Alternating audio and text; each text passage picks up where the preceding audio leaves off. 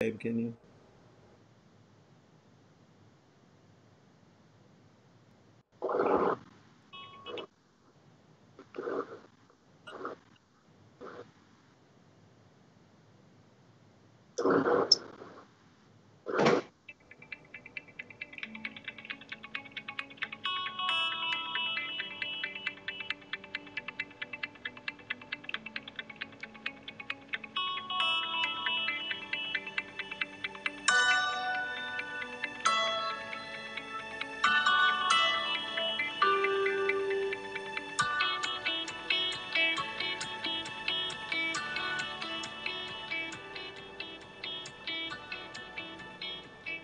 Hey, gurus! And welcome back to another Facebook Live. It's great to be back with you again this week. I've been off the last couple of weeks teaching, and so it's great to be back with our viewing audience. Tonight we have a special guest we are very excited about, Jessica Truesdell. She is an MSN, RN, WCC wound care certified, and she specializes in burn treatment. So I am Denise Richland of Wound Care Gurus, and welcome to the show tonight. Let's bring Jessica out. Hey, Jessica. Hi, Denise. Hey, it's great to see you. How have you been? I've been great. It's great to be here. I'm very excited. Yeah, we're going to have a lot of fun tonight, and I'm so excited about the information that you're going to be bringing our viewers tonight. We've had so many email us, contact us, ask us about burn specialties and burn treatment, so I know that our viewers are going to be just so excited and very informative tonight. Some really good stuff. So let's start off and just tell us how you came to specialize in burn care. Well, it's kind of funny. When I was in nursing school, I'd always planned on being with kids. Like pediatric nursing, I thought was my calling. And Right. So I graduated, went to the closest pediatric institution to me, and I started floating so I could decide where I wanted to specialize. And once I got into like the ICU world, I was really excited about it. And then I found the burn ICU, and it just became this great passion because things changed all the time. It was always a new challenge, and kept you on your toes. So whether we were taking care of the burn patients that day, or we were assigned to the tub team where we just did dressings, or we were assigned to we called it a resource person who was in charge of the burn triages that came in. Right. So, boy, that brings back memories. My first rotation was in a burn center. And so that's kind of where my love of wound care developed. I was, I think the only PT in my class that had any interest in wound care at all, kind of the unicorn in the field, if you will. And I begged and begged to go to that burn center. And they just kept saying, I don't know if therapy does a lot with wounds. And, lo and behold, 30 some years later, here we are. And you talked about a tub team, and boy, I can remember the day when we used to do the BID whirlpools, and we scrubbed those whirlpools down. And I remember when we changed from betadine to chlorazine, and I know I'm dating myself, but that's what I'm so excited about tonight's information, because I want to know all the latest tips and tricks and all that kind of stuff.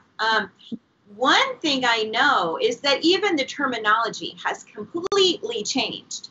So back in the day, when we were doing burns, it was first, second, and third degree burns, but I know that's somewhat different now. So why don't you tell us about that? Yeah, if you want to bring up that slide, okay. It has changed a little bit.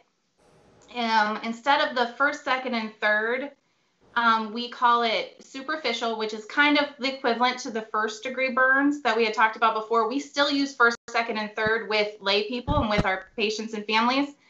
But that first degree burn, or that superficial burn as we call it, is like basically a sunburn. It's just into that epidermis, and it takes about 5 to 7 days to heal. People usually get really itchy with it. The second degree is actually now split into two different ones, and we have the superficial partial thickness, which is it's through that epidermis and just a little bit into the dermal layer, usually the top third. And it's that either clear blisters, or it's going to be that open red, moist, pink area. Typically, these are one of the most painful burns that people have because their nerves are there and they're very much angry and raw. Deep partial is going from the top third layer of the dermis down further into the dermis. So it's usually the same. It's an open area. Typically, it's a little bit drier, and it's lighter in color. So it's like that light pink to marbled area. They still feel it. It still definitely hurts, but it's not going to be as painful as what the superficial burn or the superficial partial thickness burns are. And then we have the full thickness burns, is what we used to call third-degree burns. And those are the ones that are all the way through the epidermis and the dermis and into the subcutaneous layers.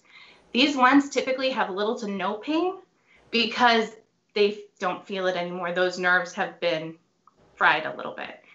The third-degree burns will require surgical intervention to heal those full-thickness ones. Or it could take months to years, and they'll heal with contractures. So surgical intervention is typically the route most burn centers go. Okay, great. Thanks for bringing that back to us and explaining it. I love the way you use that second-degree burn split in the two. I'm going to use that when I teach now. That makes a lot of sense. You know, when we talk about superficial and a sunburn, I think that's easy to grasp. And when you talk about full and a third degree, we get it. But that, I love that illustration. That just explained it so clearly. So clearly. I appreciate that. So, go ahead. I was like, when I talk to patients, I'm like, it's like a 2.5. Like, that makes a lot of sense, right? Yeah. And if you still feel anything, even if it hurts, that's actually a good thing, right? Yeah. That's not like what you experience. Right. Yeah. So, okay, there's also different types of burns, you know, thermal, chemical, electrical. Why don't you talk about some of the differences? Maybe there's different approaches, how they look. Yeah. Thermal burns, it involves heat. So they could be scald burns, they could be flame burns, they also could be like contact burns. Typically, the flame burns or anything thermal, they're uniform, with the exception of scalds. Scalds typically, if it's water, will go on hot in the first place, and then the burn will kind of lessen as it goes down because it cools off really fast. Okay, I see. Grease and different like molten aluminums or molten metals, those ones typically stay deep. Flame burns are typically deep and dirty, so they're usually open. We typically don't see a lot of blisters. We usually see a lot of charring with those. Okay. Chemical burns are fun because it's like a kind of a detective kind of game that you get to play, because you get to figure out what the chemical is and if there's a neutralizer. Ah, I see. Okay. Usually if there's a neutralizer, like calcium gluconate is really good for hydrofluoric acid. Okay. And so other burns, we'll figure out if we can neutralize it with water or it has to be something else. Depending on the chemical, depends on how deep it is. One of the most interesting chemical burns is actually concrete. It's an alkaline burn. Okay. And alkaline or alkalotic chemicals or substances like concrete actually burn deeper than acidic, which we don't normally think of as acids burning less than what a base does. I wouldn't have thought that either. I wouldn't. So how do you neutralize concrete, just out of curiosity? Does it stuck to the skin at that point? Usually for the concrete, it's the guys who are laying it. Mm-hmm. And what they'll do is they'll wear jeans, or they'll wear some kind of like cloth material over their knees, and they'll continue to go over top of it. And so they just kind of sit on that wet concrete. So it's not necessarily even the concrete touching them. It's the chemical that mixes with that concrete. Sure. So we usually, by the time we get them, it's days later and it's really deep because they don't change. Good to know. Good to know. Anybody out there who's got a family that lays concrete, you don't want to sit in the wet concrete juice, if you will, right? Huh. I wouldn't have thought that. So. And then finally, electric burns. Mm-hmm. Those ones are always interesting because they have an entrance and an exit. So most of their damage is actually internal. And the biggest concerns we have is if their entrance is on one side of their body and the exit is on the other side. Because that traveling from like your hand to your foot is traveling through your heart. And so your heart is a very big electrical system. So we watch a lot of cardiac things going on, whether they're having like basically, it's kind of like a heart attack. It'll kind of mimic. Oh, God. But their exits are always worse than their entrances. And their exits typically are like fingers, knees, and toes. Mm-hmm.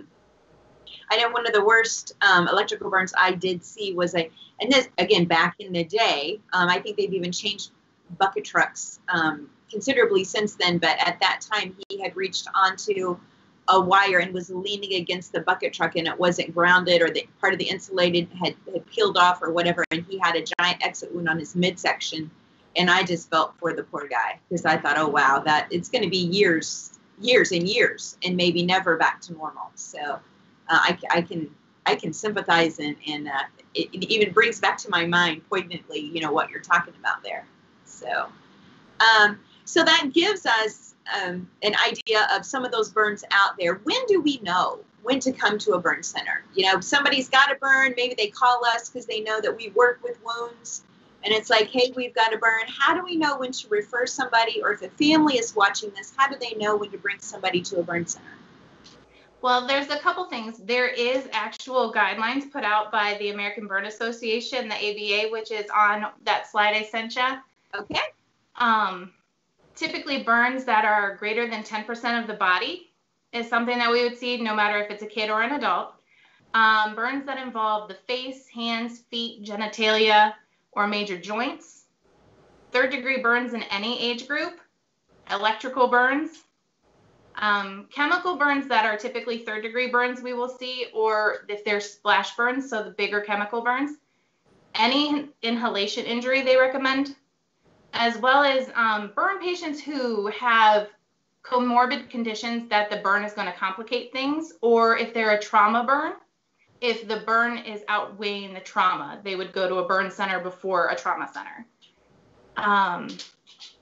Or like in some cases, like if it's a pediatric patient and you're in an adult institution and they're not qualified to take care of children, I would send them definitely to a regional burn center. And then any patient who requires extra care, so special needs that may be more burn focused, so whether their house burnt down or there are other issues in the house, whether it's an abuse or just kind of social work kind of stuff, they'll also send. Sure. We see a lot of patients who get referred to us just because some physicians aren't very comfortable with burns, because burns are a little bit different than typical like acute wounds that you would see just because of the etiology. Any circumferential burns, we also recommend that you go to a burn center, just because you don't want the possibility of like losing that pulse or losing that limb. Right. That brings up a term when they do those escherotomies. That's what you're talking about, isn't it? Right. Yeah. Tell us about that. So an escherotomy happens when you have a patient who has a burn that's all the way around a limb or a torso. Typically, we do them more on the torsos or the limbs. And what happens is that the burn is so tight that it's actually pushing on organs that are swelling. So your muscles are swelling just because of the injury, and it's cutting off supply. And once you lose a pulse in a limb, you actually have 8 hours to get it back. So if you have a patient at an outlying ER, you do not have to do the escherotomies there. You can actually send them to the burn center because you have 8 hours from pulse loss. And what they'll do is they'll take a Bovie knife and they will cut lateral and medial to it so that it'll allow it to expand. And typically that is done by a physician or a resident. 8 hours. I'm going to write that down. That's great information. That is just good to know to pass on. So we also have a question coming up, and it's asking, is frostbite considered a thermal burn? We do not technically list it as a thermal burn, but we do care for them in burn centers. Okay. We have different protocols in place for them. Okay. Good to know. All right. So when we're looking for those burn centers, I know you mentioned, like, if it's a pediatric patient, to make sure that we look for a regional center that will help us with pediatric patients. But what do we look for in a good burn center? You know, if we have more than one option, how would we know what to choose? Well, what I recommend is going to the American Burn Association's website, and they list every single verified burn center. You do want to send your family member or your patient to a verified burn center. It means they had to go through, all the hoops to ensure that the care they provide is top notch. The difference between like an adult or a pediatric burn center and a regional burn center is that regional burn centers do treat both adults and pediatrics. So they specialize in both, which is nice. But choosing a burn center over the other, I would just be a really good consumer and I would look at reviews. Okay, no, appreciate that. Yeah. Appreciate that. Great. Okay, so now let's talk treatment. We've talked about how do we refer and when to know and how to pick. So what should we expect? Let's start first. If we've got a burn at home and it's more superficial or it's superficial partial thickening, it doesn't have to be referred. What are some good treatments for those burns that we might treat at home? Okay, so my favorite, because we always have these like things that we've always heard you should do. Right. So much. Sure. So I recommend anything that you would put on food or cook with, you do not put on your burn. I'm with you. Yeah, I've heard mustard and butter, lots of fun things. Or tea bag. Yeah. Or people like to relieve the pressure of blisters and stick a pin in it. Don't stick a pin in your blister. One of the physicians that I work with, and I'll never forget this after he said this, was that the blisters that are created are God's biological Band-Aids. Love it. It's a perfect covering, so don't poke a hole in the Band-Aid. And what we encourage is if you do have a blister, just to keep it protected, and after a week or 2 weeks, it should actually like flatten off a lot and you could peel it off. Right. But keeping it clean and covered, you can put an ointment on it if it is open and moist. Any ointment really would work as long as it is not, once again, butter or mustard or honey. So like an over-the-counter antibiotic, or do you have any suggestions, anything? Right. We, at my house, we use multiple things. I use different over-the-counter antibiotics. I've used different just kind of natural healing ointments that I've used that doesn't necessarily have an antibiotic in it, but it's like an emollient that keeps it nice and moist. But the go-to we usually use in the burn center for like our patients is like bacitracin, so an antibiotic ointment, and we'll cover it up, especially if it has the risk of getting dirty.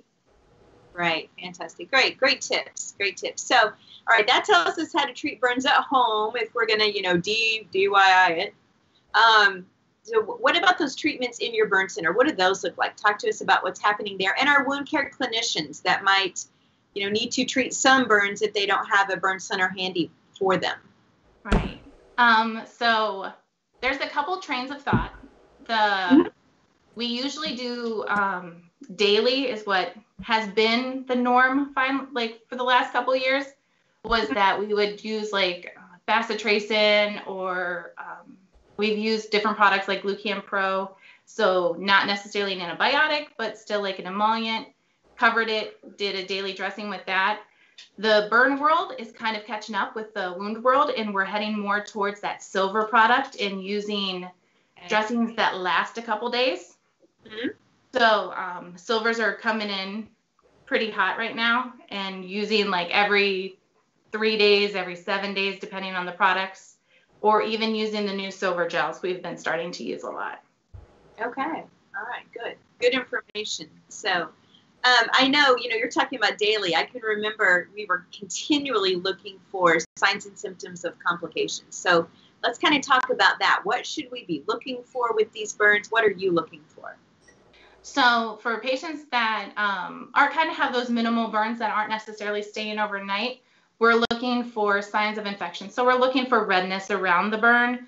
We're looking for usually patients who have burns have a lot of pain. So we're looking for like GI complications as well. And we look for that in our adult patient or our inpatients as well, making sure that their gut's still working. So we will give them proton pump inhibitors or some kind of H2 blocker just to make sure that their stomach is protected from the medications we give. Because when you burn, your GI tract is also involved, which is not something we usually think about first. Yeah. And so we do a lot to protect the gut health.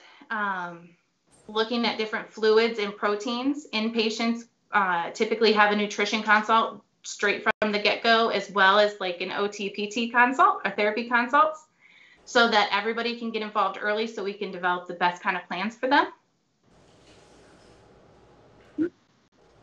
So tell me, just because I'm a therapist, and I want to do a shout out, because believe it or not, we have a lot of therapists that tune in.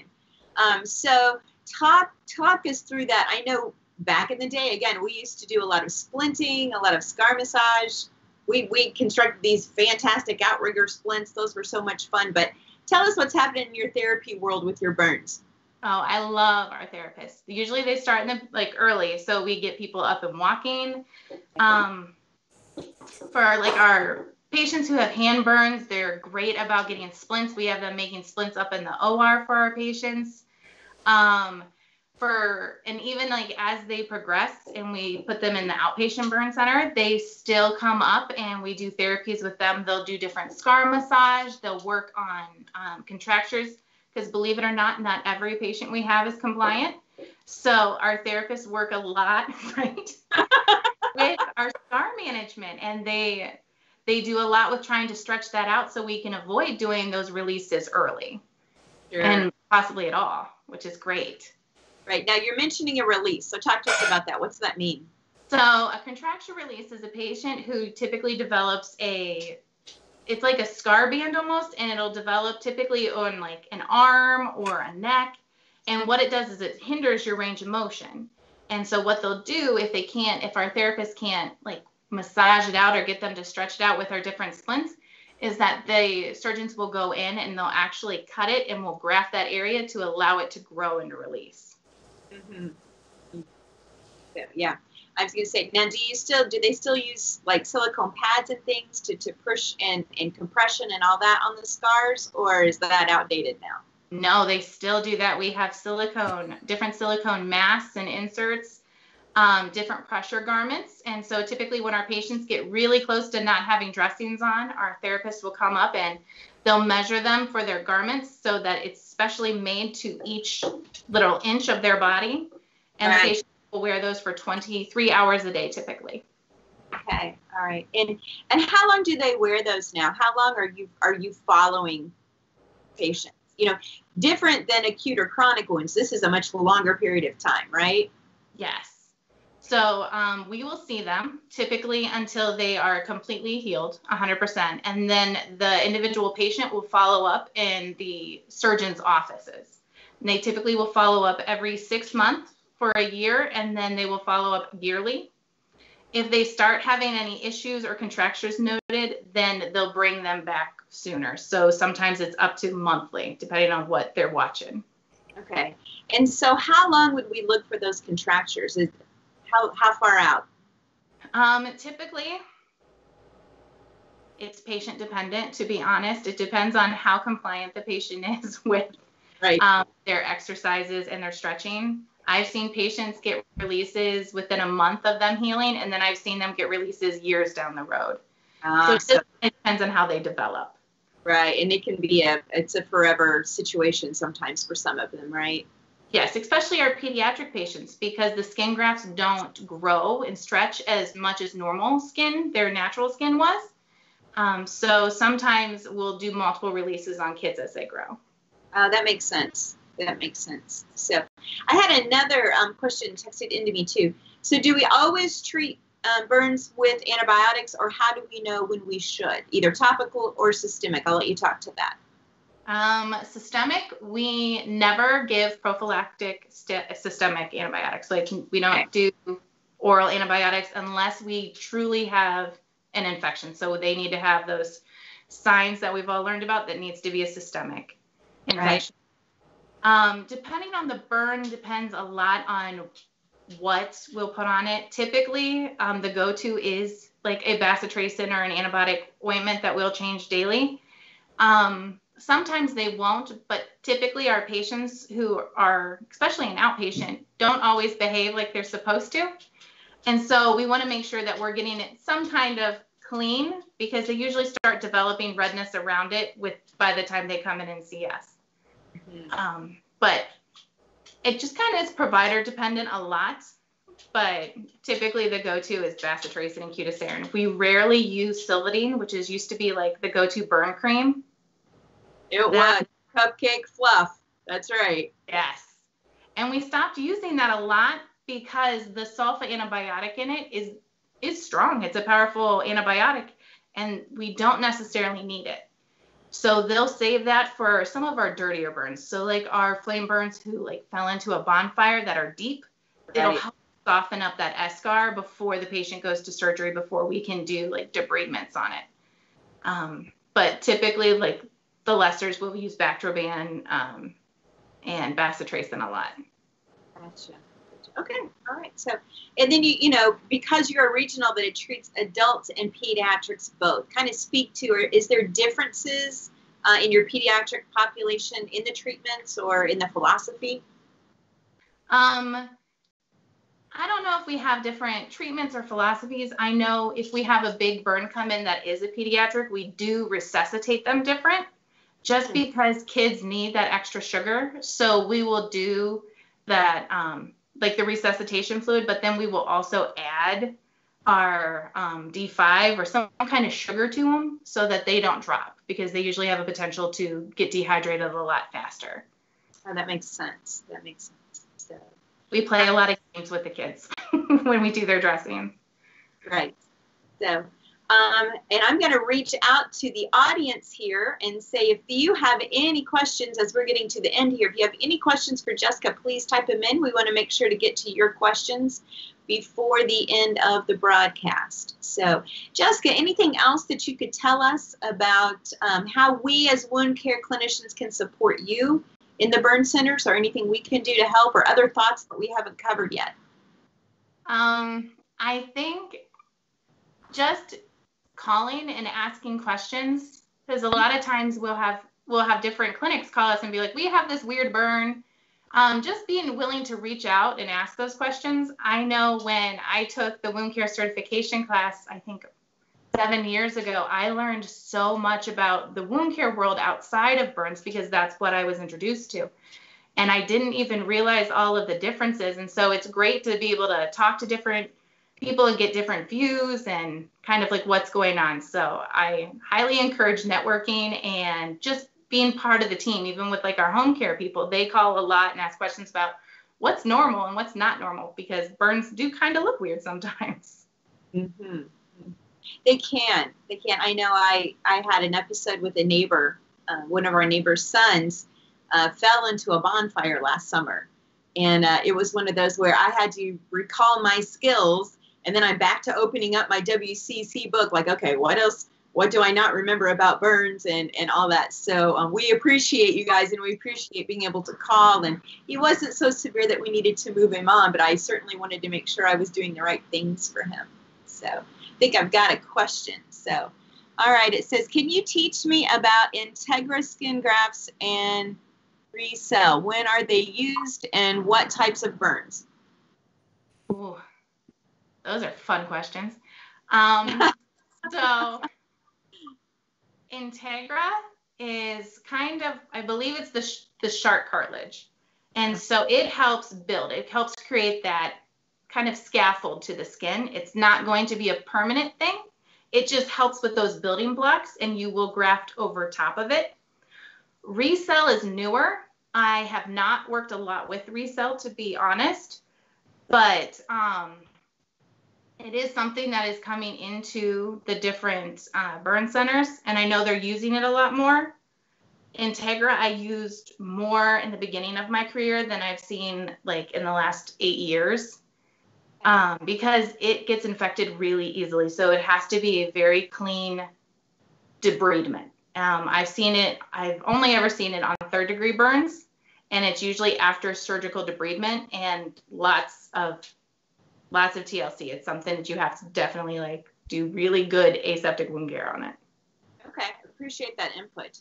That's something that we can research and message you back to. Alan, appreciate you that question. Do you see mostly split thickness skin grafts, or is there different types of grafting? What are you seeing now in the burn centers? Depending on depending on how deep the burn is, kind of depends. And like the location, they'll do full thickness skin grafts if they can, just because it kind of heals a little bit better. And even if it doesn't, even if it doesn't take 100%, it still will have those building cells at the bottom. So they tend to look a little bit nicer, but they're usually on smaller parts of the body, because full thickness grafts, they'll usually like take a whole piece of skin out, and then they will they'll suture it shut. So they tend to be on smaller deep burns. Split thickness is usually the way they go on bigger areas. And so if you have a patient that's, 25 up to 50, is there a measurement or any criteria as far as, the rule of quarters or anything like that we would go by on how things are grafted? It's kind of mostly physician preference. I've seen some physicians who will do a full thickness graft on something that is 2 inches, and they won't do it on something bigger. And I've seen some do it a little bit bigger where it's like 3 or 5 inches. But typically they'll do the split thickness just because it's a little bit more forgiving, and they can take less skin and they'll stick it through a dermatome or a mesher that will kind of stretch it out. And so they can take less skin, because if they graft a patient, they'll take like a superficial burn almost area for that donor site. And so we still have another wound we have to heal on top of it. They usually mesh everything with the exception to the face and hands. The back of the hands, they'll typically use what we call sheet grafts. And that's just cosmetic purposes, that it looks a little bit better, but you have to watch because blood can develop underneath them. So we want to make sure it stays nice, flat, and pink. Now, what's a sheet graft made of? A sheet graft is made out of their normal skin. They'll take the top layer. Thickness, okay. Yeah, they'll take the same thickness. They just won't stick it through that mesher, so it doesn't have that, what I call basketball short kind of look. Right, I understand. Yeah, the little pock marks where they stretched it or meshed it out. I understand what you're saying. So, okay, that makes sense to me. Now, what other types of grafting materials are you using for those bigger areas? If they can't donate their own skin, then what are we looking at? Then what we'll do is they'll usually harvest what they can from the patient, and they will graft.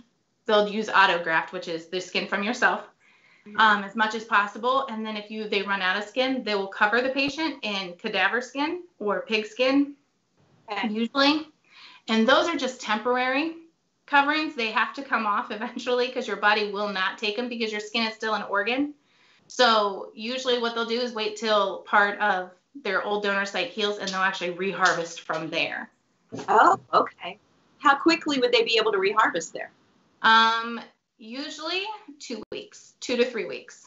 They can reharvest. Once they get it healed, they'll wait a little bit, but they'll harvest as much as they can. Yeah, that could be agonizing, I would imagine. Wow, and long-term process for them. So now, will they stay with you that whole time as an inpatient, or is that when they would be doing outpatients if they're to that grafting stage? It once again kind of depends on like the size of their burn. If they're a smaller burn who's going to get grafted, usually we'll keep them an outpatient for most of the time. If they're greater than 10%, we'll bring them inside so that they can get their graft done. And then what will happen usually is that we'll graft them and wait 5 days. And then we'll take the graft down just to look at it and make sure everything is great. And then take out whatever securement they use. Usually they use staples. Some physicians are sewing. So we'll check that out. If they can take out the staples, they'll take those out, and then we'll send the patient home. Their donor site at that point is the biggest issue typically. It's the biggest pain. So I think one of the biggest things I learned was making sure that patients understood that when they go into surgery for their graft, that their burn isn't going to hurt anymore. It's really not going to be a problem. It's their donor site that's going to be on fire. It's where they're going to take that skin from. So typically that will take 1 to 2 weeks, sometimes 3 weeks, depending on how big. Mm-hmm. And boy, it does too. They really talk about that. They'll talk about how their donor site is much worse than the burn. Yes. I can remember that. Yeah. So now I've also heard of different places putting negative pressure on those grafts. Is that something that you guys use? Have you heard of it? What's the buzz out there in the field for that? All right. Well, that also, some physicians are all about it and some are not. Typically, we will see those negative pressure backs on patients who we are grafting an area that might not be as vascular. So whether it's like a deep hand burn that they're trying to make sure that it's taking really well, it just kind of helps pull that granulation tissue up into that graft so that it can take. Right. Right. Yeah, there's nothing worse than going through all of the harvest and the donor pain and all that to have your graft fail. So what's any other tips you would have for us for people who might have those grafts? What are we really watching for? What should they do? When you have the grafts, you want to make sure that they look nice and pink. Okay. In the beginning, they should look nice and pink and bright. The edges will always look a little bit discolored, and that's because when you graft it, you have overgraft, so you have to take the graft and secure it to good skin. So there's always like a layer of scabbing or dead skin around it that people will notice. And then once it matures, it's important to keep it moist, like lotion. So we'll have, once the graft is completely filled in and nice and healed, keeping it moist and keeping like lotion on it and making sure you rub it in completely and not letting it dry out too much is really important. And then one of the biggest things to remember is once you're healed, your skin kind of becomes like a mood ring. Like when we were kids, we all had these like mood rings that change color with heat. Well, their burns do the same thing. Oh gosh. And it kind of freaks them out sometimes, but it's completely normal for like 6 to 8 months, even a year afterwards, that if it gets really cold outside, their burn will turn different colors. Or even if it gets hot and it blanches out. It just kind of depends. And it's not anything to worry about. The skin's not going to fall off. It's yours. It's there. It's happy. But it's a little disarming for people. And it always looks worse than what it really is. I can imagine. I'm so glad you brought that up because, you know, even taking histories, you know, as just a wound clinician, you know, now I will say, have you had a burn? That makes a lot of sense. I appreciate that tip. So we have another question as well. It says, is there a good donor site dressing these days? Something that lessens the pain and helps it heal better or faster? Personally, the ones that I've seen that I think works the best is we've had physicians use ObSite. Okay. Which is not what you would think typically of a wound dressing, but they will put ObSite over the wound dressing and it will flow with fluid, but it has that temporary covering feel so they don't have as much pain with it because nothing is rubbing it. As long as that stays intact, it's amazing. If it leaks, it is not. Then we also have used like a foam silver, like Mepilex AG. That one stays on for 7 days. It's really nice. Okay. But patients typically get a little ouchy when you're taking it off on that 7th day just because those edges tend to stick a little bit. But those are the ones that I have found to be the best pain-wise and ones they don't have to touch. Okay, thanks for sharing your experience. I appreciate that. Okay, so last call for questions from the field, and then we will wrap up. Jessica, I can't tell you, I'm just thrilled with all the new knowledge, with you sharing your specialty with us. Like I said, I know that you have helped so many clinicians tonight, myself included. So I really appreciate your time, and I'm so glad that you came on with us. Well, thank you for inviting me. I had a great time. I appreciate it. Any last words of wisdom for us? Don't be afraid to ask questions. Wound care with burns is the same as everything else. It's always great to like research and find new things. There's never one correct answer for anything, especially with burns. There's always different things to use, and sometimes things work on one person and not the other. So it's always fun to try, and don't be afraid to try new products. Absolutely. All right. Thank you so much. So Jessica Truesdell, so fantastic. Thanks. That is a wrap for tonight, and we will be seeing you again. Check us out on our Facebook and Instagram, Wound Care Gurus. All right. Thank you. God bless and heal on.